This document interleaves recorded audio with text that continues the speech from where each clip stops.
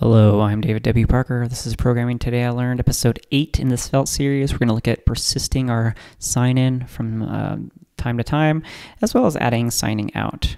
We'll also show we had a bug in the last episode, and it was probably really minor, and you missed it just like I did. So let's look at the code.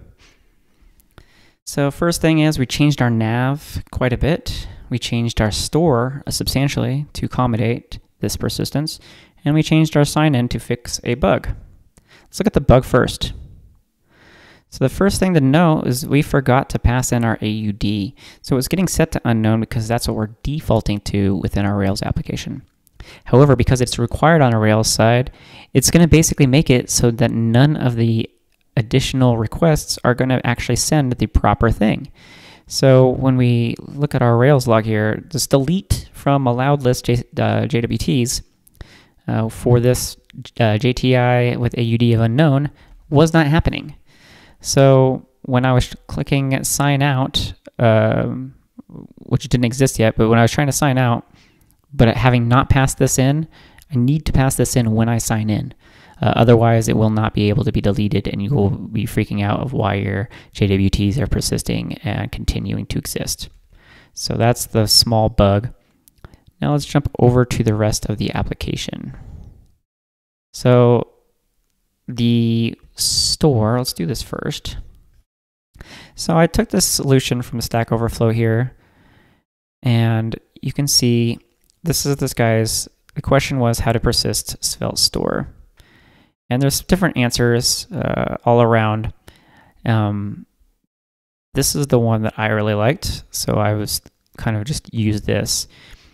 So what he's going to do is he's going to create a new function here called create writable store, and it's going to take a key and then a starting value in just like the other would, but we're going to have a new key which we're going to be storing into local storage.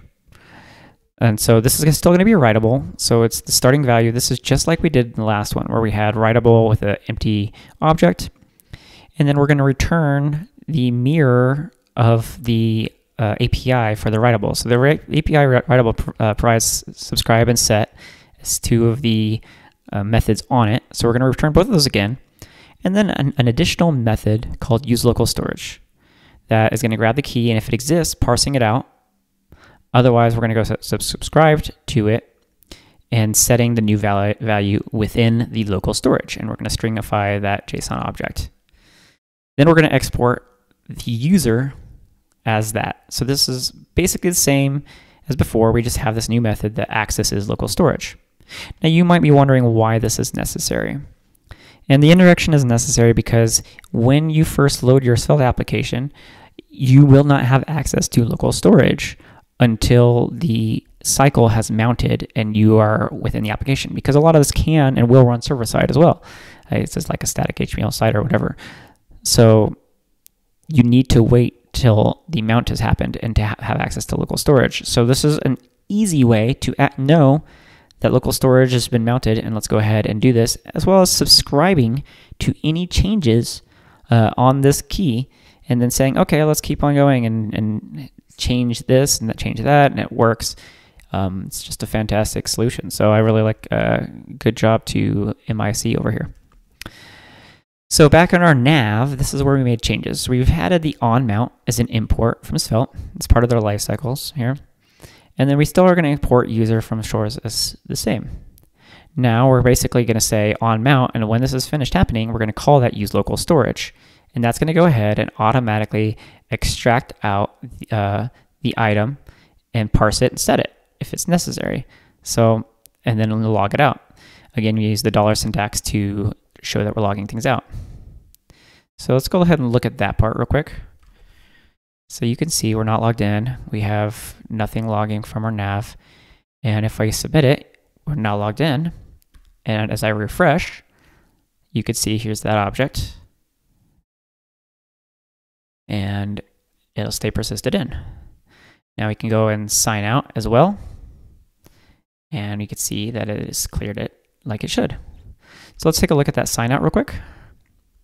So the only difference here is we added an on-click event within Svelte. So this is the syntax on and then click again. This is similar to the form syntax that we used for sign in.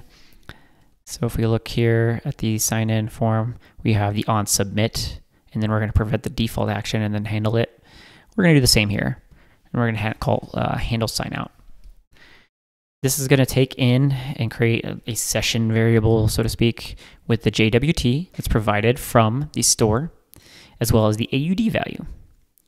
I will call the API.delete on the user's sign out. This is the one that's provided by Rails with device and JWT. We're not passing any body in, and then we're going to pass the session. If you don't recall what the API looks like, you can go ahead and look at that in our APIs.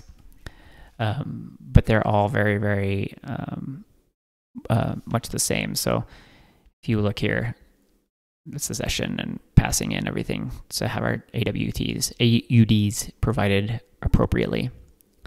And then if we have a 200 back, meaning it was successful in logging out, we're going to go ahead and set our user object to the empty object again. And that's it. So very, very simple. We could probably throw an error here, didn't log out or something if we wanted, because right now we're not actually doing anything with these errors. So in fact, the error doesn't even exist here. We should probably go ahead and set let error somewhere, but that's it for signing out, and as well as your first real stored persistent signing in. We're going to continue on to build this out. Next thing we're going to do is make a slight transition, and we're going to go ahead and throw these out on the live internet so you can start to see how you can build this and slowly build out your MVP if you're going to do build in public, or if you just want to have it for yourself live rather than getting a lot of things in place, magic strings like localhost, getting rid of that kind of stuff. So like and subscribe, and I'll see you guys next time. Thanks.